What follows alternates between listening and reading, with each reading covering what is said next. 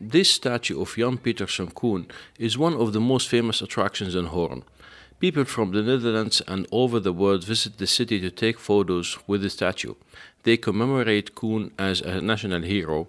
However, a heated discussion is now taking place in Hoorn about Coen and his atrocities in the Banda Islands. Next week, the City Council of Hoorn will start discussions about either keeping the statue in its place or relocating it to the Westfries Museum. The Green Left Party has no doubts about removing the statue, as the leader of the party's local group, Roode Steen, thinks.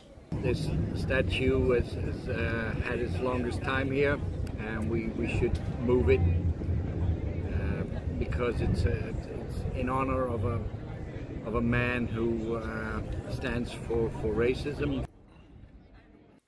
The Labour Party wants to move the statue to the Westfries Museum, as the party's local spokesperson Thomas de Groot says.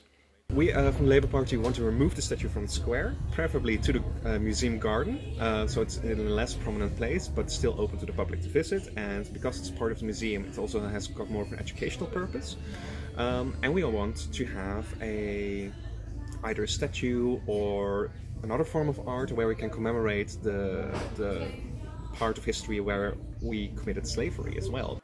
For the leader of the D66 local group, Arvind Rood, the story should be told in a probable context. We are in our party, we are divided on what we should do with this statue. Some members of our party find it that it has to be moved to the museum. Others want to keep it on the square. Only what we really think is that if you keep it on the square, you have to create some of the content around it. So you can see the statue in this context. Other parties like the VVD and the Realistic Party are against removing the statue. In its most recent statement about the statue, the VVD indicated that removing it would not change the past. For its part, the Realistic Party considers the statue as a historical tribute to a Dutch hero.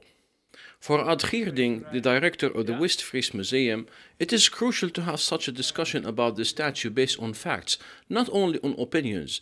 As a historian, he believes that there is a change in the Dutch identity. I think that one day the statue will be removed from the square, because it's the way our society develops. This statue is a 19th century tribute to colonialism. And there will come a day when the majority of the people in the Netherlands believe that such a tribute doesn't fit today's society anymore.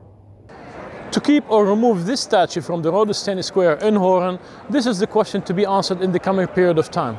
It will be a discussion that goes beyond the statue to tackle identity, tolerance and acceptance in the Dutch society.